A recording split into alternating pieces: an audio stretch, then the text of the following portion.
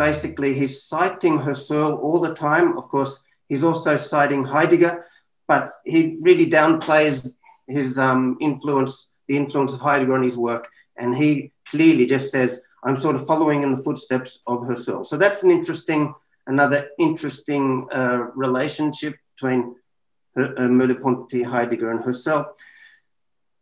A couple more, and then I'll stop sort of talking about the philosophical genealogy. Derrida wrote his first book on Husserl's book on geometry.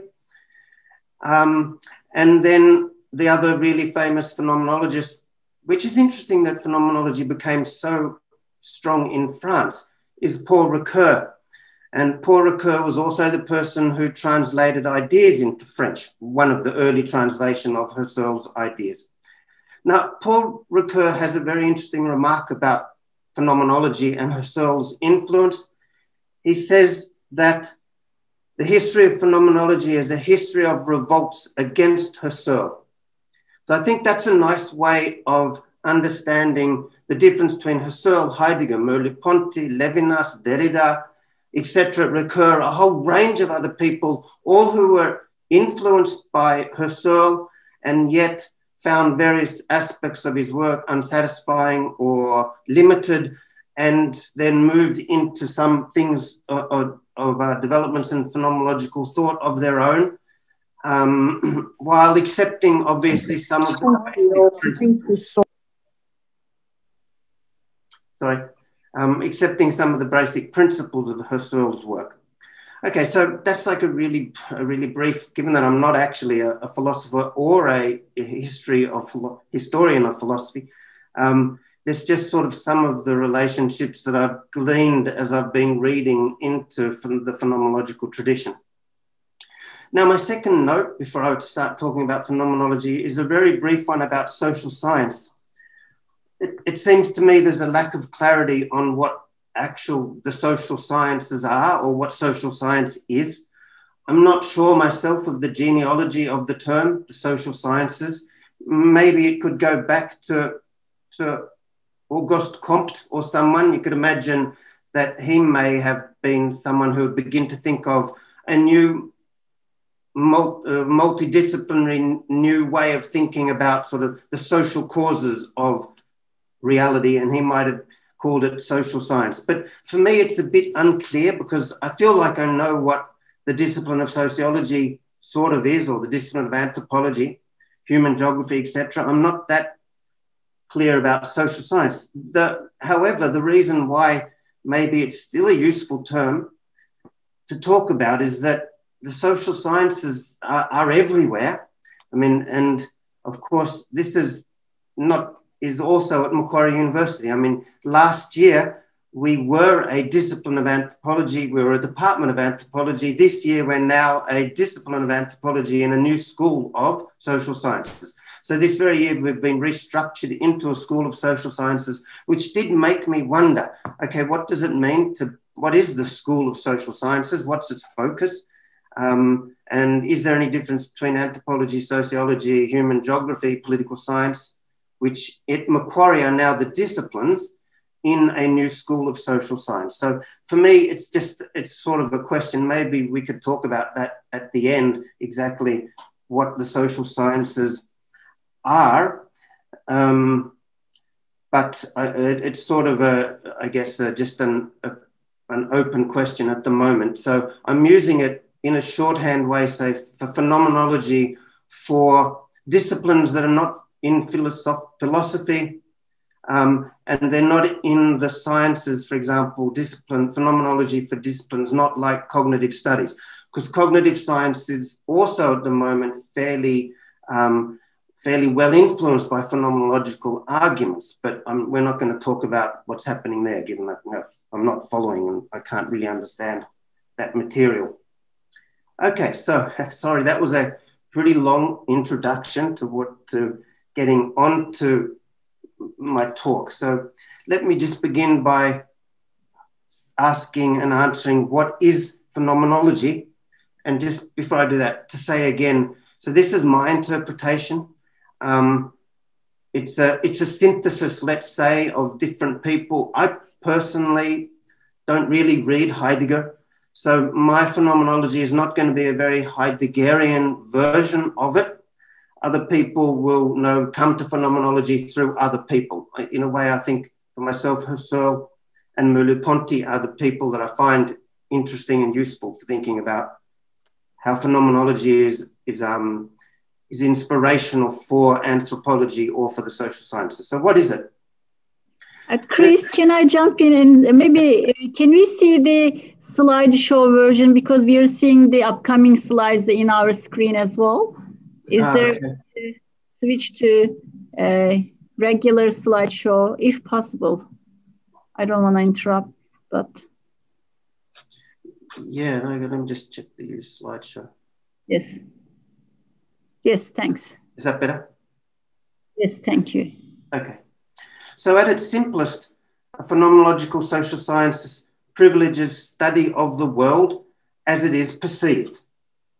So the world here is a shorthand term for any number of things: objects, situations, events, living beings, people, places, ideas. So we could say phenomenology privileges study of objects or things or people or places as they are perceived by people.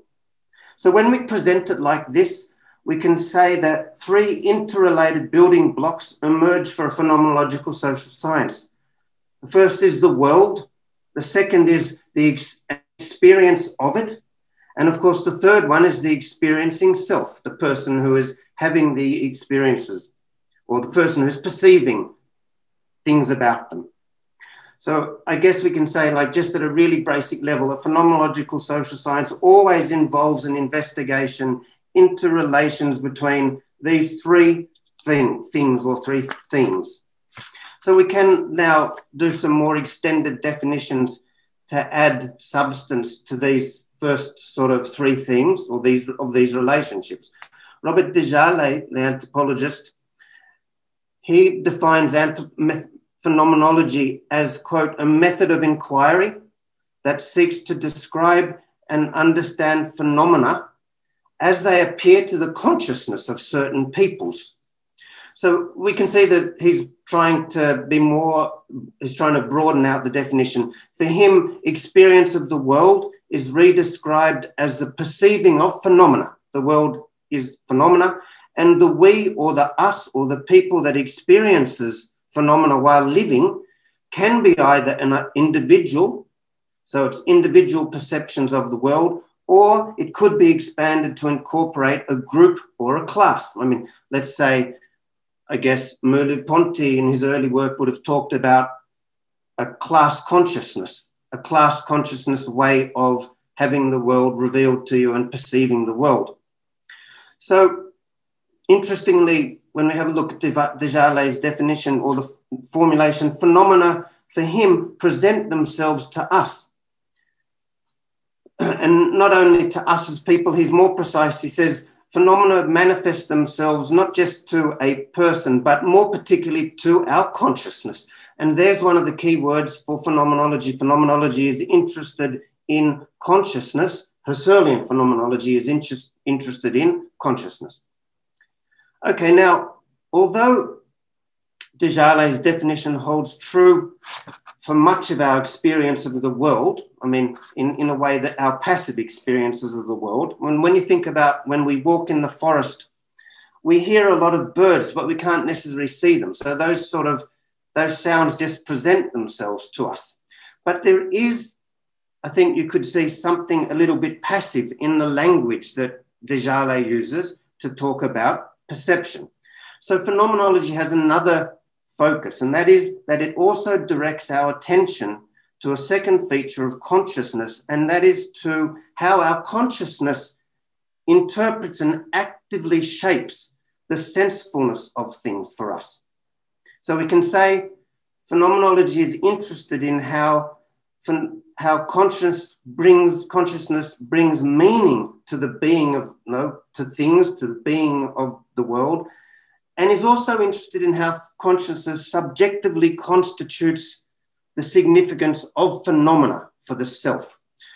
So there is a certain individualism in Husserlian phenomenology. He's really interested in subjective interpretations of the world.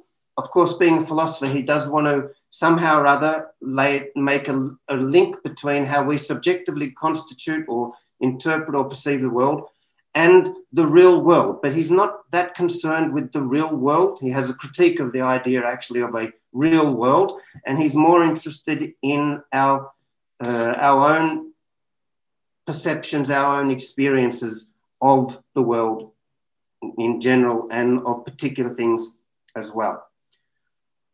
Okay, so I know this might be confusing. Sorry about that. So phenomenology actually is really, really difficult, I reckon. And it's hard to make a link from phenomenology to social science, but let me go on. Now, how might a phenomenological social science understand the entwining of passive and active perception? You know, when you walk in a forest, lots of things, we perceive them, but we're not actually directing our attention to them, but they're in the background. And yet when we do start directing our attention, we begin to notice particular things about them. So there's both, we can see really a passive and an active perception of the world happening at the very same time. So I think it's sort of a helpful hint about this question. Sorry, I just heard something come across there. A helpful hint about how active and passive perception, our active passive perception of the world comes together. We can see it in poetry in particular. Of course, Heidegger in his later life was really interested in how poetry reveals things about the world. And I like these two poems, one by Orhan Veli, İstanbul'a dinliyorum, where he says, I'm listening to Istanbul, but my eyes are closed. I'm deliberately trying to give my attention to the sounds that are around me, and the best way to do it is to shut my eyes so I can begin to discriminate between those phenomena that are appearing to me. But you can see he actively pursues a type of passive position vis-a-vis the city or the world. Walt Whitman says something similar. In his poem, Song of Myself, he says, I think I will do nothing for a long time but listen and accrue what I hear into myself and let sounds contribute towards me.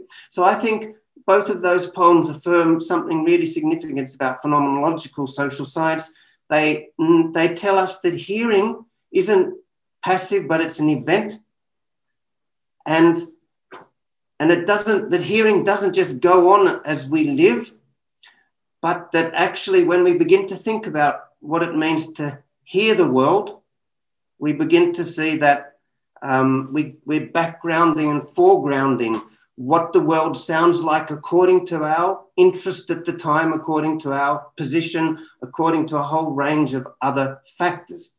I mean, let me go back to my example. Think about walking in the forest, and also think about walking in the forest and talking on your phone at the same time, as I do nearly every morning. I then arrive home and I think to myself, wow, I've just been walking in the forest, but because my attention was on talking with my brother or something, I haven't listened to anything in the forest. I've completely ignored that aspect of the world because all my attention was on another aspect of the world. So we begin, of course, to see the very specificity of perception that phenomenology is interested in, and the problematizing of perception that phenomenology is doing. Okay, so I'm going to do one more sort of descriptive thing about phenomenology, and then I'm going to go on to the most exciting ideas of phenomenology for a social science. But first I've got to set up some of the basic foundational aspects of phenomenology. So we can describe in different words this analysis of the entangled relations between, now I'm going to put it in a different word, between an activist constitution of the world, that is our active listening to the world and choosing between what we hear and what we see, etc. So the world doesn't just appear to us, we actually constitute the world for ourselves as we notice particularly things about it and as we ignore other things about it, because our attention can't take in everything. So we have an activist constitution of the world, but of course, phenomenology also says at the very same time, the world reveals itself to our consciousness. So we've got an interesting complication. Consciousness constitutes the world, even at the same time as we're faced with worlds that insist upon us recognizing something about their reality. So putting now that together, perception therefore always involves a perceiving self. And that's why for Husserl, and why other phenomenologists had a heavy criticism of Husserl, is that Husserl, I don't know if he invented a term, but he used the term the transcendental ego. And in his last book, unpublished work, he changed his mind and he didn't call it the ego because he didn't like a Freudian psychological implication. And he talked about the transcendental person. That is the transcendental person who, over and above the fact that you and I are, of course, socialized by our society, we're certain types of people, we have a lot of our skills and attributes are given to us by being in certain positions. Well, over and above that, Husserl wanted to say there is still an activist aspect of being a human being, which is somewhat individual, and he's going to call that a transcendental person. Now, that's a really big debate, obviously, in phenomenology, and especially in social sciences. The social sciences, I would say, isn't on the social sciences in the main are not disciplines that want to say the individual is the beginning of social meaning. Actually, in the main, I would say the social sciences go back the other way. They want to say people are socialized by their society, that we are social beings, and the most important aspect, therefore, of our perception is that our perception is somehow or other corporate, somehow or other extra individual, not just something that Deria or Chris or Safa or something see for themselves, but also something that we see as being members of different types of groups. And of course, the social science word, even then, groups is not necessarily a very useful word. Quite often, social scientists use words like social structures. Social structures are more important for social science, I would say, than individuals. And that's what makes social science, makes it hold together. They're the disciplines that are trying to investigate social causes for things that happen, for events, and try to put individuals somehow or other into those linkages of social structures, etc. So you can talk about how, especially in structuralism, structures produce people. People are just, something like they're objects in a network. All of those things are ways that social science talk about individuals, whereas Husserlian phenomenology actually has a category of the transcendental person who is also a perceiving being, is a constituting being, because the true word for Husserl is constitution, as we'll see. Okay, so perception for Husserl always involves a perceiving self. So we can say the phenomenology of perception takes an approach to the world that considers the various intentional acts and the embodied experiential processes that constitute its significance for ourselves. Now, that's interesting for the social science, but Husserl, when he's doing his work way back in the 1900s, there isn't a thing called social science. Actually, Husserl is making an argument against the natural sciences. So Husserl's phenomenology rejects a naturalistic science that maintains that things are objectively noble in themselves. Because what he wants to argue is that entities are meaningful or known only in relation to the purposes and to the consciousness of the perceiver. And you can see that Husserl is, because he was a mathematician, he's very well aware of the natural sciences. And he's making an argument to say the idea of the natural sciences, that nature, is an object of cognition, he says what it ignores is that the event of the cognicizing of nature by the scientist is just taken for granted, is ignored in. So the idea that the natural sciences just get the real objective world, and the person who is looking at the world, which is the way that the natural sciences, some of them work with microscopes and making everything really small, for example. The person who's looking at the world, it makes no difference what their subjectivity is to the world that they discover. That is the philosophy of the natural sciences. So at the core, Husserlian phenomenology is a critique of natural science, and that means it's interesting to think about how is phenomenology useful for the social sciences, because some social sciences are also, as you can see by the word science, also would have certain presumptions about naturalism, that that culture really exists out there. And it doesn't matter when or let's say, given that this, who we are today, that Islam really exists out in the world, and that it doesn't matter about who the person who's trying to define and who's trying to live Islam. There is a real objective Islam, and that's the most important thing that you have to know about. That maybe is what certain types of social sciences might say about Islam. Of course, phenomenology would just say it's gone completely the wrong way around.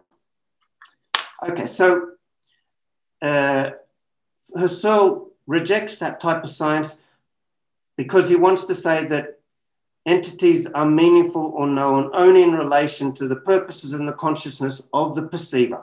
Remember, perception always involves a perceiving self. So let me give an example, a really simple one. Imagine a real estate agent who sees the house. So how does the real estate agent see or interpret the house? They see the house as an object of sale. When they come to your house and they're going to go and give you a quote, they're not looking at the house as a place for living in. They're looking at the house as an object of sale and business. It's just a different perspective. That's all Husserl is saying, but we have to take account on the fact that there is radically different perspectives on the world, and those perspectives constitute the world. It's not like there is a real house and that the real estate is right, and that we who love our house and live in our rooms and make it all special for ourselves, that there's something wrong with that idea of the house. Neither one of them is naturally true. And the important thing is to think about the instituting processes that go into producing the idea and the experience of the house. Or let me give another example, and it's coming more into the natural sciences. Now, imagine a rock, a piece of stone. For a mining geologist, let's say a natural scientist, they may analyze that rock and appreciate that rock for its mineral and for its chemical composition, for its permeability or porosity, how thick is it, maybe for the size of its particles, and we would call that science. However, an artist might look at the very same rock and notice that rock for how it might fit into an art installation. Same rock, completely different perceptive regimes to how you're going to use it. A child might look at the very same rock and say, I love that rock because that was given to me by my favorite auntie. Another, same rock, different type of constitution. By contrast, let's say, in the work of Fred Myers, when he's working with the Pintubi Aboriginals in Central Australia, he tells us that for many Indigenous people there, a rock might be valued for its connection to dreaming events. One small feature in a region of known and sacred places. So what can we say? We can say that in all of these cases, different educated, all of these are educated perspectives on a rock, all these different educated, imaginative and affective perceptions govern actors' way of reckoning with the very same rock. And of course, nothing stops an Aboriginal geologist or an Aboriginal artist from also shifting between those perspectives. So I think for Husserl, that's what he means to say the core aspect that he's interested in is in people's constitution of the world, which then, of course, raises the question about the person who perceives. And so I'll go right back to the first slide of the core components of phenomenology: the world, the perceptions of it, and the person who's perceiving. So I would say any phenomenological social science has to examine relations between those three aspects. All right. Sorry, I know I haven't got much time, so I think I might go a bit quicker here. And I hope this will be not so technical and not so introductory, and I want to talk about another topic. So as you can see on the slide, I want to talk about phenomenology's 6 most useful ideas for social science. Or we can say, what do I think, not just me obviously, but what do I think of phenomenology's most exciting ideas and concepts for understanding our human engagement with the world, with our peers, with our families, with the broader events that we live through, etc., which is the focus of phenomenology, all under the category of the world. So in doing so, I'm going to argue that phenomenology has actually identified or maybe discovered. Husserl said that he discovered certain ideas. We can say it has identified certain elementary features of consciousness through which all humans perceive things, entities, situations, people, the world, etc. Now, of course, there might be other elementary features of consciousness that phenomenology hasn't discovered. I'm not saying that. I just want to look at the ones that are important for phenomenology. So phenomenology claims that these are essential operations and that they pertain to everyone. They pertain let's say in anthropology, they pertain to a newer person who's living in the Sudan, to a person living in Sydney, to a person living in Istanbul. And that's a radical claim because, of course, the social sciences in some ways is always has a tension between universal models, which know about human sociality or something, and, of course, with a debunking of universal models in the name of some type of particularism. So I think that phenomenology, it is making a universal claim, but I think you'll see that it's at a very low level. It's not disputing. In fact, within it, it's giving us an ability to say, yes, growing up in Istanbul doesn't make you in some ways the same type of person as someone who grew up in Tokyo.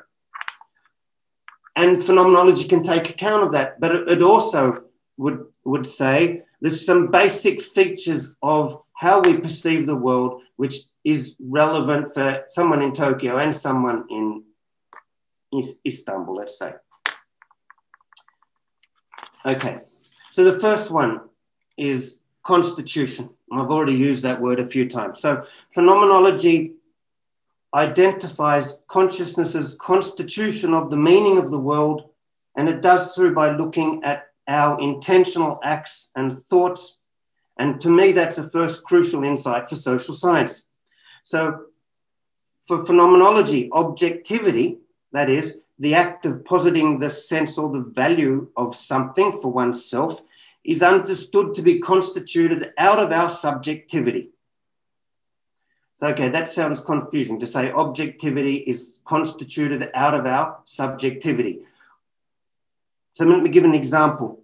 Think, because we can all think like this. Think of a person at your work who's difficult to work with for various reasons. Now, phenomenology would draw attention not to some objective assessment that you or I might have of that person. Like we might say something like that, oh, that person is such an idiot. Or we might go, oh, that person's a psycho. Or we might say, oh, that person's really narcissistic, etc. But phenomenology actually wants to go around the other way around. It prefers to acknowledge that our assessment is better phrased as, according to me, that person is a narcissist. Because what phenomenology wants to draw attention to is the subjective basis of our supposedly objective statements. And why it wants to do that is not because it just wants to know how I subjectively understand or interpret something. It actually wants to say that helps us to get a self-knowledge about why we constitute the world or that person, let's say the difficult person, in a certain way. Now, I'll come on to that later if we have time, because that's what Husserl called the phenomenological reduction. But I'll get that as one of the last most useful ideas of phenomenology. So we can say phenomenology attempts to describe the origin of meaning, our meanings to the world, as deriving precisely from our consciousness, from the meaning-giving acts of our consciousness, and from our intentionality, our intentions towards something which Husserl says is a constitutive activity. Let's have another example. Sartre, who is also a very famous phenomenologist, describes this process differently. He says, an emotion is a transformation of the world in which the body, directed by consciousness, changes its relation to the world in order that the world may change its qualities. That's what it means that our objectivity is constituted out of our subjectivity. Sartre is not saying there isn't a world, but he's saying there's an irredeemable subjective aspect to the world, and phenomenology is trying to work out what that is. So to give me an example, I'll give you an example of what Sartre might mean that. Think of the experience of a nightmare. We all have them every now and again. We wake up in fear. So there's an emotion. And fear, of course, has an embodied dimension. We might be sweating. And as we sweat and as we feel fear after we've just woken up from a nightmare, we begin to stare at the door of the bedroom, because the door is suddenly transformed by our embodied consciousness. I just use that word, our emotions, our embodied consciousness. It's suddenly transformed into an entrance point for a murderer or a monster, whatever the type of nightmare that you've woken up from. So that's what Sartre is saying when he says that emotion, the body directed by consciousness changes its relations to the world in order that the world may change its qualities. Suddenly the bedroom goes from being a place of repose and rest and sleep into the site of a possible murder or a horror story. We constitute subjectively at that particular time how we perceive the world and what its meaning is for us. So that's how Sartre put it. Of course, Merleau-Ponty, who I particularly like, puts it in another way. Now, he gives the example of an unclimbable cliff. Okay, and look the interesting word here is unclimbable. So he says, think about an unclimbable cliff. And then he says, a large or a small, vertical or slanting rock are things which have no meaning for anyone who is not intending to climb them. That is, it doesn't make sense to talk about an unclimbable cliff for a subject whose projects do not carve out such determinate forms from the uniform mass of the in itself and cause an oriented world to arise, a significance in things. So what Merleau-Ponty is drawing attention is to, if we are walking in the forest and we might notice a rock formation, if we're a rock climber, we don't just see a rock formation, right? We see an unclimbable or a climbable rock formation. And as Merleau-Ponty says, that perception, our individual perception there, causes a significance in things. And that, at the crux, is all, if you want a pure description of what a phenomenological approach to the world, it's just trying to understand how it is that a significance in things arises, both from an individual perspective and then, as we can see, also from a social perspective. We can just state, perceiving the world simultaneously involves the constitution of the world's sense. And that is a phenomenological claim, and you can take it or you can leave it. Okay, next really useful idea of phenomenology, intersubjectivity. Now, intersubjectivity was a late concern of Husserl, and the reason why not many thinkers like Heidegger knew about intersubjectivity in Husserl's work is because it was never published. But Merleau-Ponty, when he went to the Husserlian archives, it's when he began to notice that the late Husserl is obsessed with the question of not just the subject, individual perception of the world, but what it means to be a person who is intimately in relationships with other people, and how that relationship also begins to be a core aspect of how we interpret the world. So intersubjectivity was a Husserlian insight, which of course has become incredibly important over the course of 20th century, so some types of 20th century social science, let's say interactionisms of different type or ethnomethodology. So a second useful insight of phenomenology's exploration of perception is its complementary analysis, not of subjectivity, but of intersubjectivity and of its contribution to our constitution of the world, the significance that we give to things. It is in the centrality of our knowing and perceiving in relationship to others, with or against them, that our various intentions and meanings emerge. In every encounter between individuals, from work to family to lovers to friends, in every encounter between individuals or between individuals and things, I mean, we don't just live in a world of people, we live in a world of living beings, for example. Many of us have pets. That's a particular constitution, isn't it? A pet. Many of us have living beings. Other living beings live in our houses, like dogs and cats and other stuff. So it's not just in relationship to other human beings, it's in relationship to things in general. In that encounter, subjectivity actually generates a type of intersubjectivity. That is, actions, emotions, affects, or being which is oriented to the existence of the other person. And then we can go back the other way. Similarly, in every encounter between individuals, intersubjectivity generates a type of subjectivity, a type of personal aspect, because individuals, when we talk with someone, we don't always agree with them. We calibrate our own interpretations with what they're telling us about what happened or the world. And sometimes we dissent from those understandings of other people. So you can say intersubjective relations actually produces ourselves as different, but our subjectivity when we relate to other people also makes us understand that we are more than just ourselves, that we are also the relations that we are entering into all the time. Okay, can I give one example here of intersubjectivity? I'm going to give a personal example. So my father now is 88 years old, and he's just beginning to suffer from dementia. Now, I'm very close to my father and I see him regularly, and there's a very strong intersubjective affect is happening to me when I go and see my father, and it's coming through his whole body. For example, his walking frame.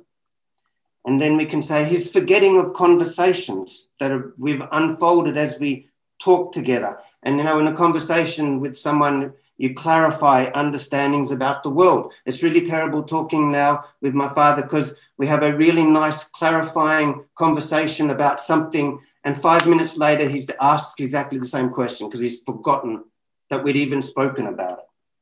So the degradation of his body, the degradation of his perceptual capacities, the fact that I have to hold his arm when we go walking, what I can say, the general shrinking of him and of his world, a scaling down of his abilities. Now, all of these are occurring right in front of my eyes and through my ears. And on top of that, of course, I'm perceiving his own distress about what's happening to him, and then faced with my own sadness.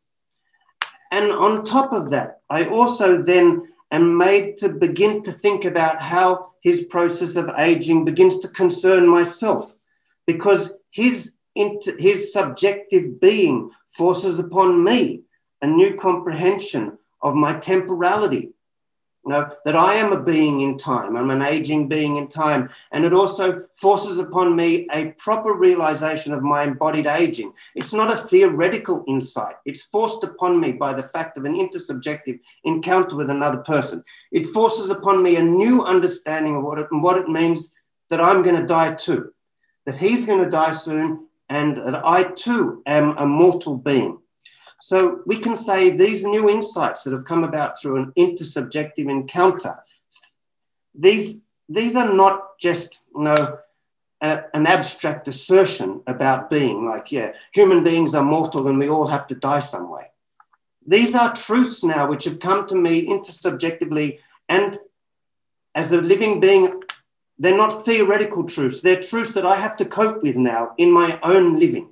These are truths that have now altered me, truths that have been constituted for me, not by someone saying all human beings have to die, but because I'm confronted with the corporality of my father's body right in front of me. So that is a really good example to me of what phenomenology means by saying our perception of the world has core intersubjective dimensions, and those intersubjective dimensions give us ways of accessing the type of our new understandings of something. Okay, 3, temporality. Husserl was really interested in time consciousness, and it's a very complicated aspect of his work, so which I don't really understand. So I'm not going to talk about time consciousness, but I do want to talk about the phenomenological insights into the fact that individual subjective and intersubjective constitution of the world, phenomenology's topic, is a temporal process. That is, it unfolds and emerges in time, in the course of our living, in the course of experience. So according to Levinas, for example, he says, a sequence of acts that perceive an identical thing under new conditions may either increase one's intuitive knowledge of that thing or contradict earlier intuitions so that the sense of what is acquired is modified or cancelled. So Levinas is simply drawing our attention to the fact that how we experienced our friend 2 weeks ago may be different to how we experience our friend in the future.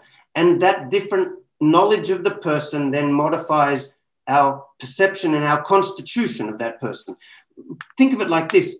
Imagine if you have this terrible thing that happens to you.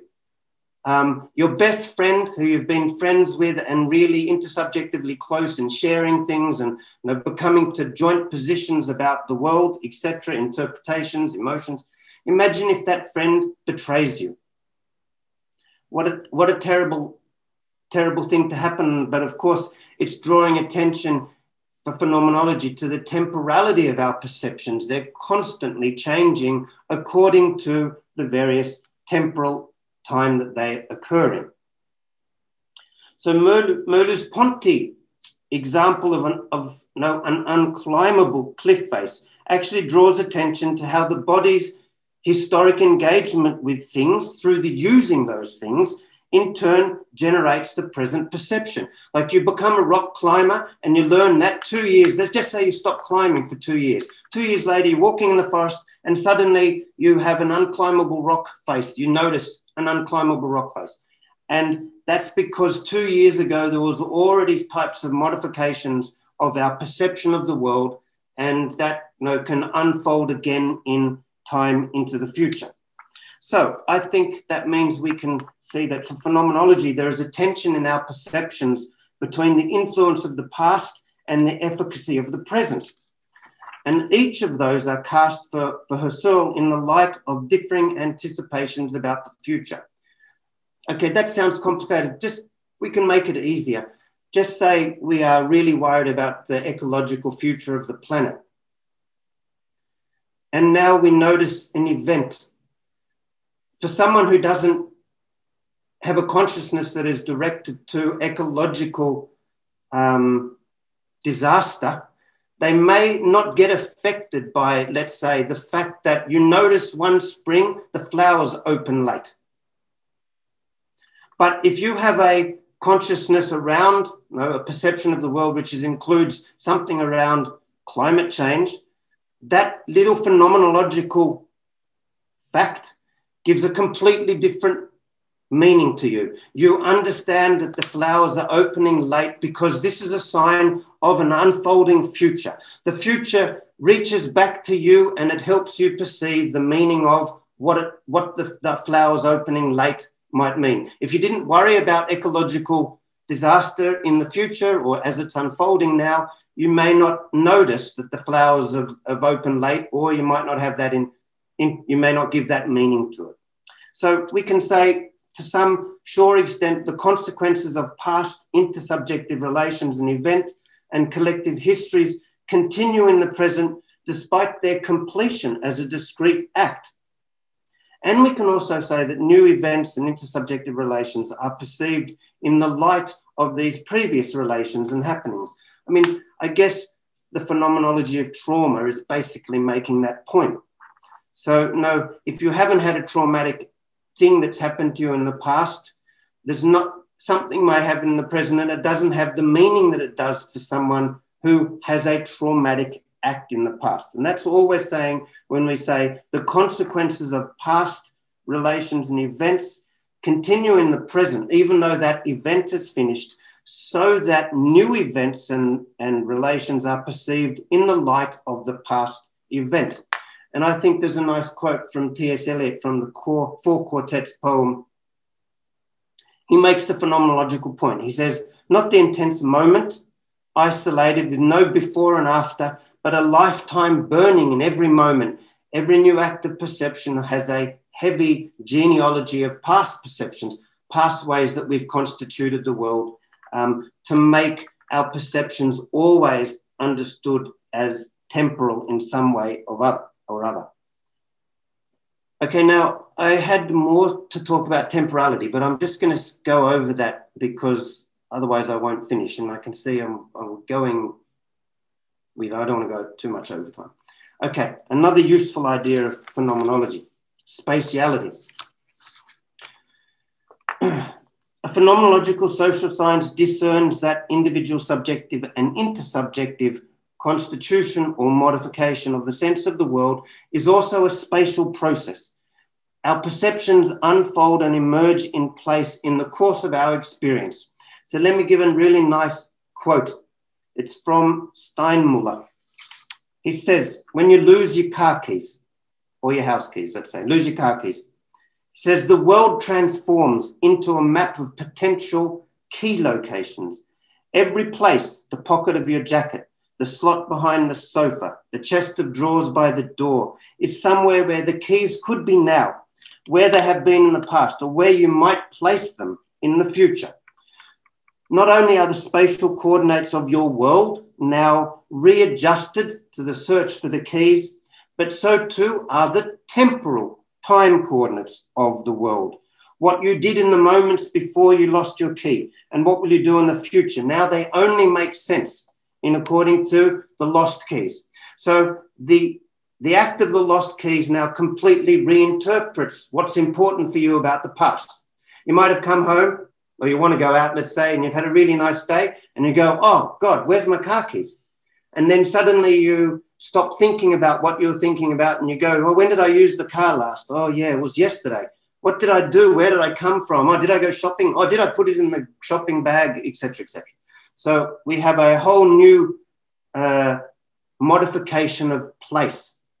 And that's one of the core interests of phenomenology, about what's involved in our perception of, not just of time here, but our perception of place. Place and space is one of the really big interests of phenomenology, and especially in human geography, because human geography, of course, is also interested in the creation and the constitution and the personal meaning of space for people. And that's really a phenomenological concern.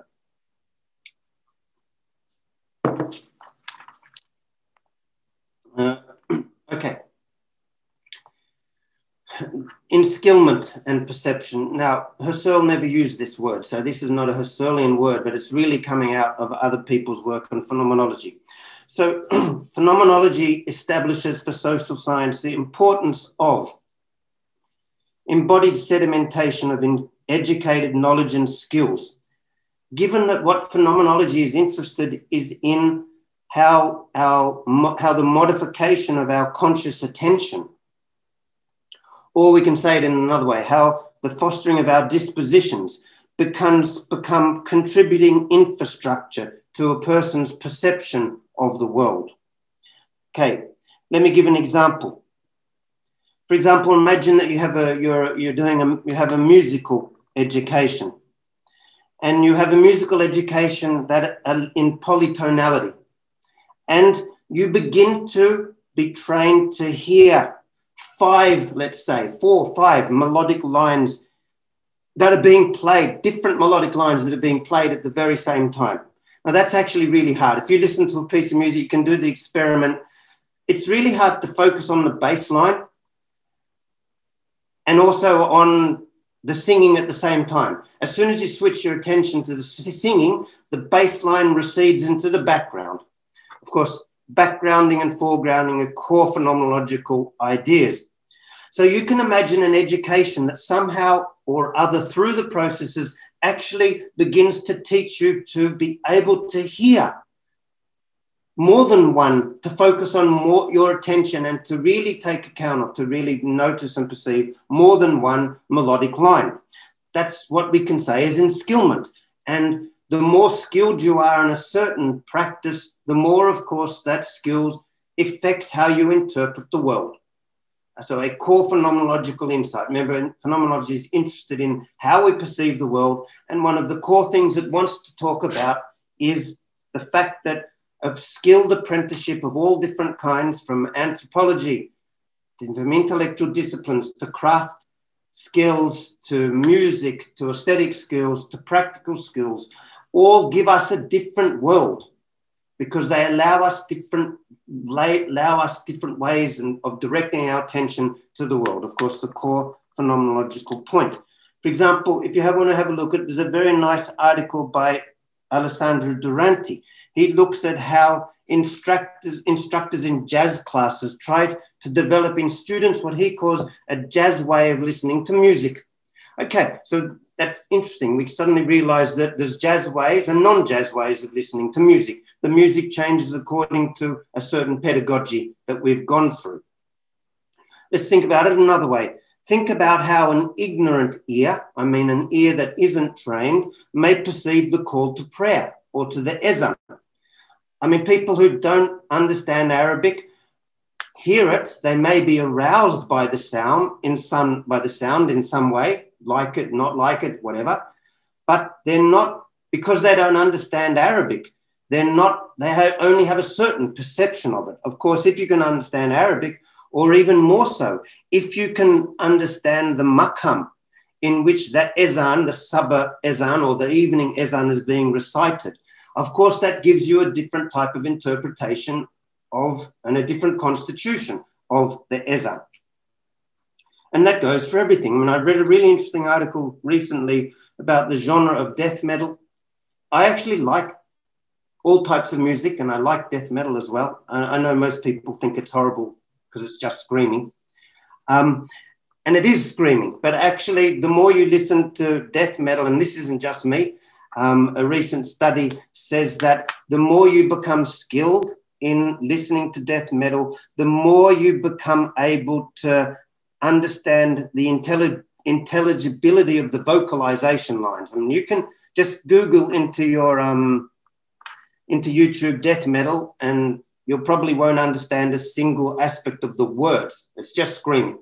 But the more you listen, the more that you can decipher it. So there's a really good example. Now, this is a core aspect of social science, of course. In the Algerians, Bourdieu's first book, he says the embodied process of acquiring knowledge, he just calls that a cultural apprenticeship. Whereas Husserl says this sort of embodied skill acquisition is what it means to live in a life world. That's his term, the life world.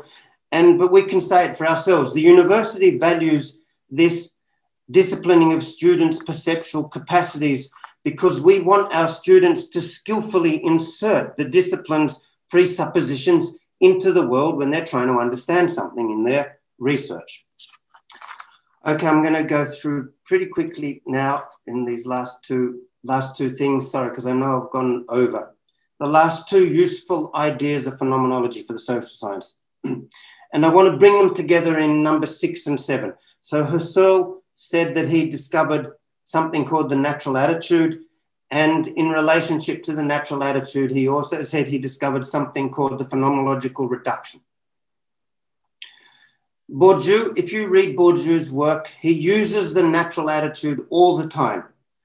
For Bourdieu, by the natural attitude, he just means the habitus and the inculcating of dispositions, which are then the dispositions by which a person interprets the world for themselves. So the natural attitude has gone way beyond Husserl's work, and it's gone into the core social sciences. So what is the natural attitude? The natural attitude for Husserl, and this is the last, it is a technical and a bit confusing. The natural attitude concerns our certitude about being in our effective involvement in the world, which involves what Husserl describes as our naivety, with which we presuppose that the world is self-evidently in being, that the world is self-evidently given to us by experience as really out there. So I'm hoping you can see that all the things I've spoken about are problematizing that the idea that the world just self-evidently exists out there and that we have some easy, objective knowledge of it. Actually, Husserl says that idea is the idea of science, it's the natural sciences, and he says it's best understood as a natural attitude.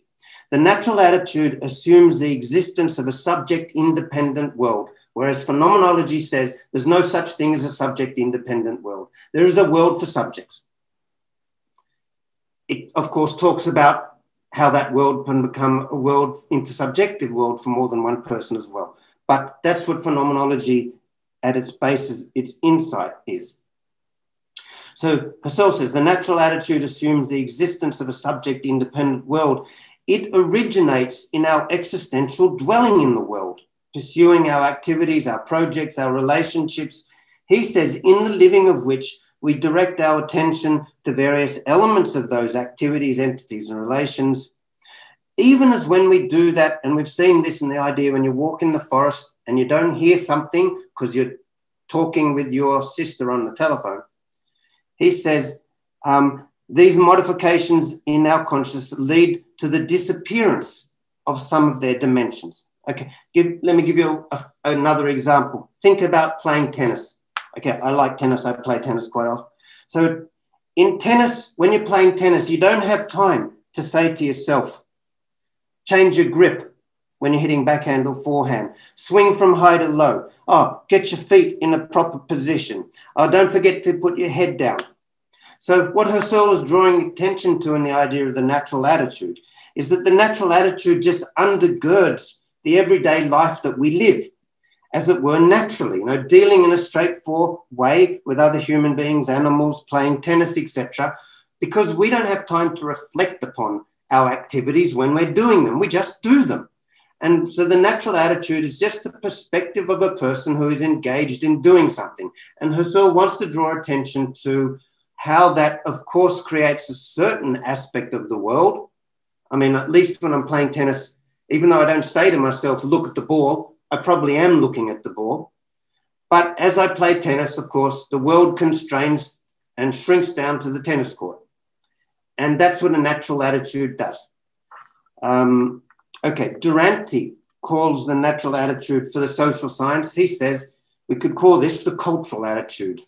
And of course, anthropology has had a long history of critiquing ethnocentrism, to say that ethnocentrism doesn't realize that your particular cultural way of understanding the world is just a phenomenological natural attitude. It constitutes the world, but it's a natural way of living, but it's not the only way of living, etc.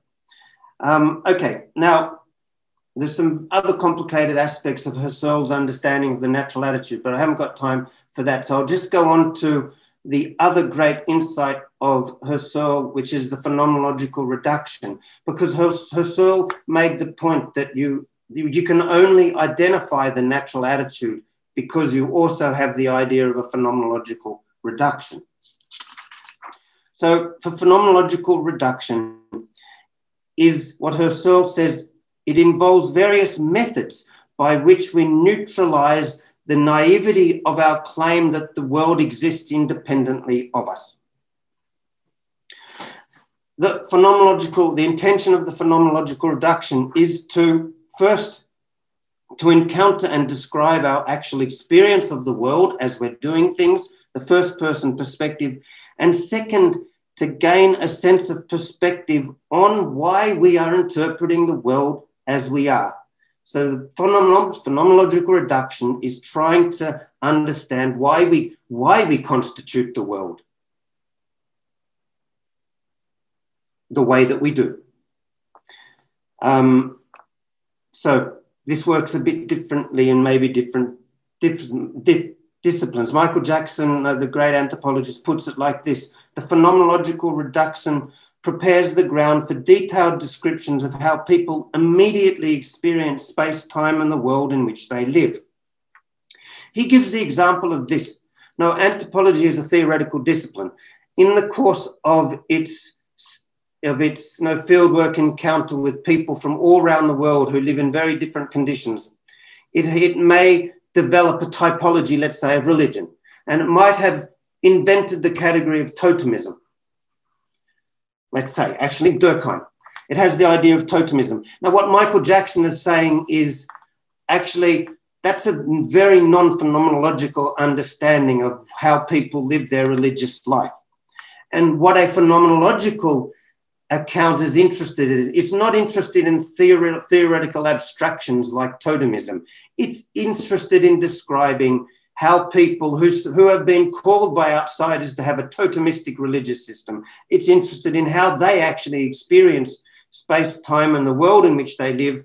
And it's not therefore making some other typological claim or categorical claim about, now I'm going to give another language and say, in a sort of a social scientific language, to say, here they are doing some other type of thing which is coming from outside their own life world.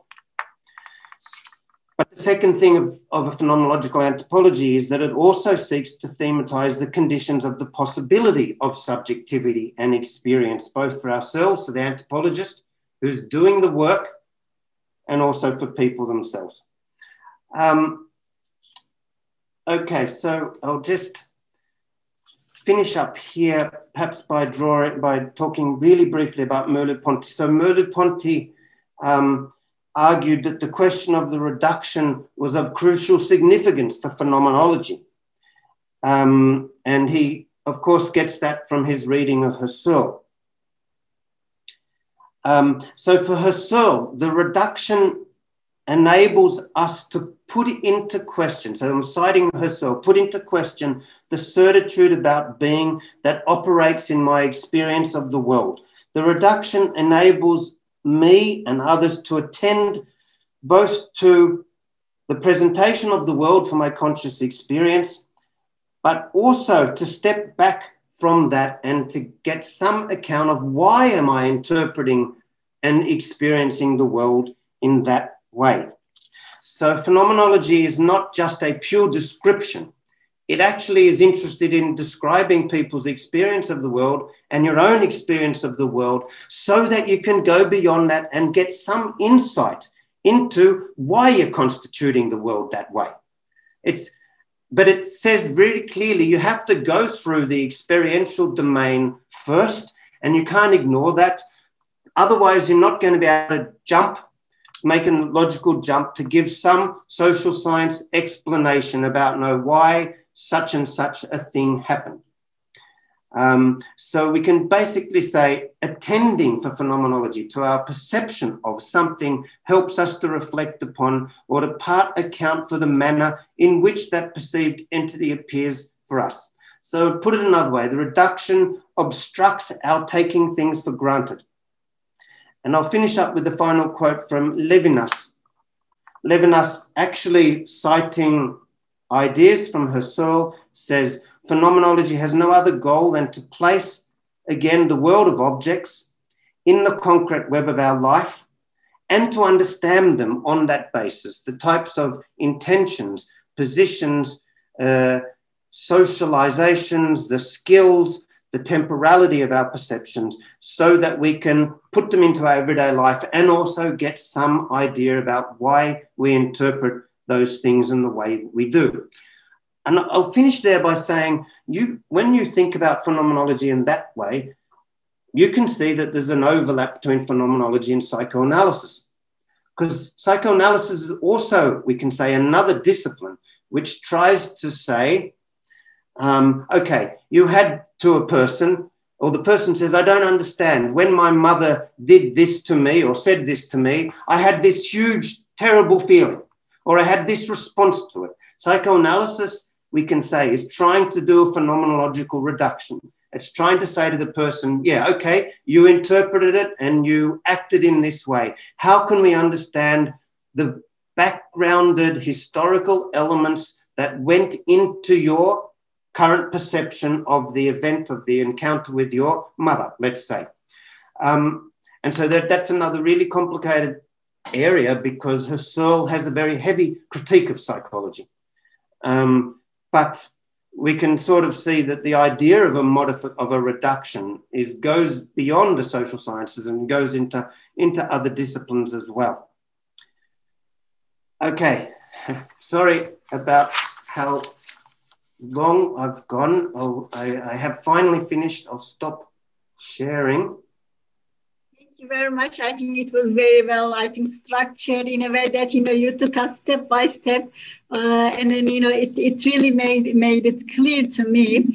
We have questions, maybe.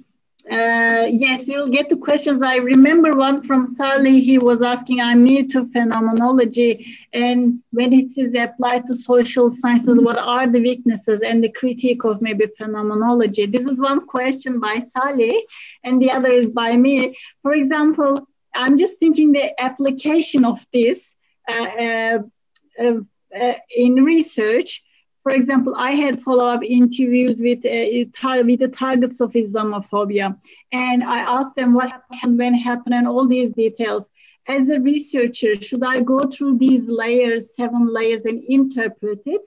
Or in my questions, should I try to bring out these aspects so that, I can capture it? So is it me bringing or forcing the participant to, go into these layers, or is it whatever is, explain, or a picture, or the, portrayal or something, or let's say, or whatever the story is it me as a researcher trying to bring, these aspects to my interpretation of what has been told to me? Yeah. And in the meantime, everyone, can you please type in your questions? We have about 5 minutes. I'm sorry, we didn't really. Sorry, I've gone way over time. But it's really hard to summarize phenomenology, yes. As you can see, the complexities in that. Okay, critiques of phenomenology and social science. I think that was one of the question, Daria, that someone said. Look, Bourdieu, in his very influential book, An Outline of a Theory of Practice, actually begins by doing a critique of phenomenology. He calls it subjectivity, or like subjectivism. So if you're interested in it, he has a certain critique. And of course, his critique is both interesting and unfair, because when you look at Bourdieu's work, he's using phenomenology all the time. All those useful ideas of phenomenology, he's using them. He's interested in temporality. He's interested in the natural attitude. He just calls it the habitus. He's interested in apprenticeship and in skillment. He calls that the inculcation of dispositions. He's interested in temporality because he looks at the time of a performance. Now, in a gift exchange, Bourdieu is looking at how a structural understanding of gift exchange is not correct because it unfolds in time and it can always go wrong. Now, Levi-Strauss says the logic of a gift exchange is you give, it's an exchange, and you have to give it back. That's the structure. It's a reciprocal structure. Whereas Bourdieu says, no, actually a gift exchange unfolds in time, and people can delay an exchange for very clear reasons in all social life, or you can actually refuse to reciprocate if you want to break the relationship. So he, of course, is very sensitive to temporality of action. But no, he has a critique. I mean, I just think it's unfair because he has no reduction. Maybe that's what it is. So he takes all of the aspects of phenomenology as it tries to describe everyday life, and then he basically says, well, we have to be more than interested in everyday life and the experience of people. We have to take a step back, and because we're social scientists, we have to say, what is structuring people's perception of everyday life? So that's a critique we can say of Bourdieu. He thinks phenomenology doesn't allow us to understand what the causes of experience are. And of course, because he's a very radical leftist in one way, and probably a materialist or a Marxist. And so Bourdieu isn't interested in describing the world. He's actually interested in how we can change it. And that's why he's interested in the question of structures that constitute someone's existence, and interested in how they're reproduced, because in the end, maybe Bourdieu hopes that by understanding the reproduction of social structures, we might be able to understand some way of changing them. Of course, when you read Bourdieu, there's no way of changing anything. His system is so closed in upon itself that the question of why things change in Bourdieu is a big problem. And anyway, Bourdieu, we know, is just interested in reproduction. That's what he's focusing on. He's not interested so much in transformation. So, look, there's a good critique, you could say, that for Bourdieu of phenomenology. Debbie, your question's a really nice one, because Islamophobia, I mean, we do a phenomenological analysis of Islamophobia. In the first instance, we acknowledge that this is a constitution of Islam. It's a very emotional one, etc. And we will have questions to, if our concern is to explain to someone else what Islamophobia is, that's our concern, isn't it? So we have to take account of what our interests are as one core aspect of how we're interpreting something. If our concern is to change the Islamophobic person's idea about Islam, that's a different project. So that's what phenomenology is saying. We should be clear about our own intentions, because our intentions constitute the object of the study, especially for academics. So that makes a good question. Like, if you realize that someone's interpretation of Islam is, we might say, because we think we know more about Islam, we might say it's full of distortions and crazy ideas about Islam. Because maybe we have the real idea of Islam, and an Islamophobic Islam is just an imagined Islam. Okay, so that obviously is partially true, because phenomenology is interested in inskillment. And when it talks about inskillment, that's in all levels. I mean, you can be inskilled in music, and you can be inskilled in religion, in how to practice it, and more profound dimensions of it. So phenomenology is not going to say anyone's version of Islam is just as good as anyone else's. And if some Islamophobe goes and says, oh, the Quran is a book for terrorism, it doesn't go, oh, yeah, well, that's their perspective, and that's fine. I mean, it wants to have a reduction. Like, it wants to then move both for yourself, because it has to be both people, and to the other person. So the question becomes, if your interest is in changing the Islamophobic ideas of other people, what types of phenomenological activities can you do? And look, I reckon Affinity has done a very good job by making a decision about what it will do. Okay, it may be difficult to get really Islamophobic people to come to the house dinners that Affinity organise, to meet other Muslims, but that is for phenomenology, that's a beautiful modification of perception, potentially. So you can say you yourself or Affinity organisation actually has tried to modify people's inskillment about Islam. You can put it like that, right? On the other hand, if we have more than one intention. If your intention is to tell other people, your audience that you're writing to, about why Tom Smith is Islamophobic, then your intention isn't to change Tom Smith here. Your intention is to somehow explain to other people why it is that Tom Smith has these ideas.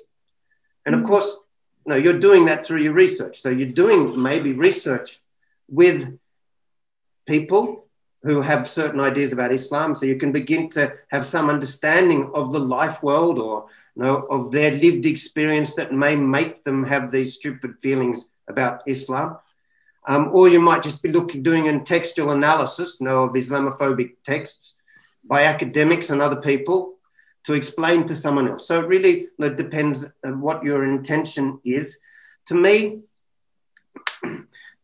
that's why I like anthropology. Anthropology's main discipline is fieldwork. And that's to say, in your case, if you're doing an anthropological encounter with Islamophobic, you do your research with Islamophobic people.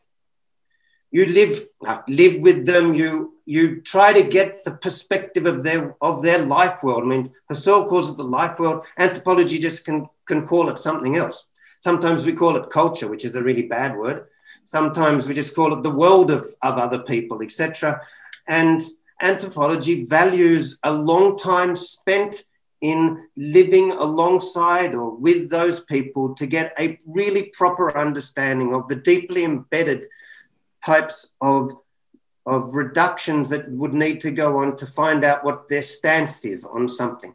So I didn't do it on Islamophobia. When I went to Istanbul and my topic was political activists, I did a year or more altogether of field work with political activists in Istanbul to learn about how they interpreted the city, to learn about how their activist group helped them to reinterpret and modify their understandings of the city. So, you can see a phenomenological methodology, which is really coming probably around fieldwork, is a very valuable way for understanding the constitution of the world by both yourself and those people. Because sometimes anthropology also says it's hard to do a reduction for yourself. And one way of doing it, like to understand what you value about Islam, you can get clearer on that by talking about people who value it in other ways. So then you can get a clearer idea about your own natural attitude. You get an insight. I mean, that's what phenomenology is trying. You do a reduction on your own natural attitude. That's how I would bring those things together. Thank you. I think it was really important to see how we would apply it to research. Good that you gave that example from your own research as well. Thank you for that. I'm conscious of time. Maybe can I give your email to a few of the attendees, so they have questions, maybe if they want further, maybe resources and maybe ideas, maybe they can contact you, because I think Helen, you want to say something? Yeah, can you unmute yourself? Okay, you need to unmute yourself, Helen. I'm sorry.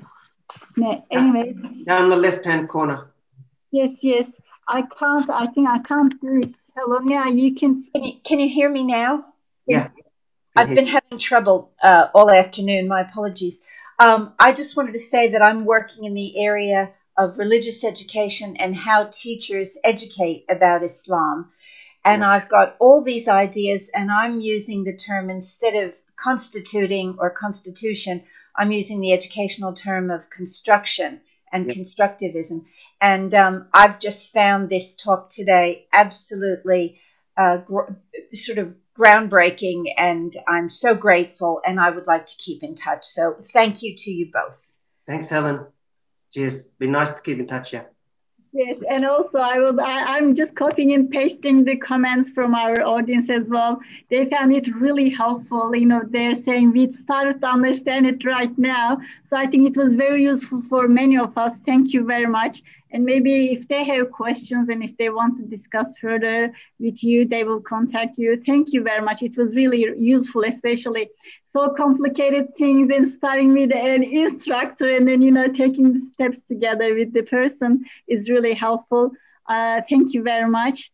Thank you. And thanks so much to everyone who came to the talk and who could last the distance for a complicated but a very useful way of, it's a theoretical, but it's a way of living as well. I mean, you can put it like that. It's a methodology, but it's also incredibly useful for your own life, to take phenomenological perspective of what's going on in our emotional and other ways of being in the world. So I actually find it just as useful for that as it is for intellectual work.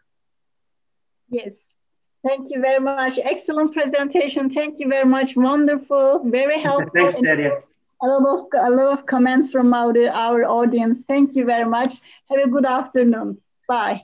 Bye-bye. Bye, everyone.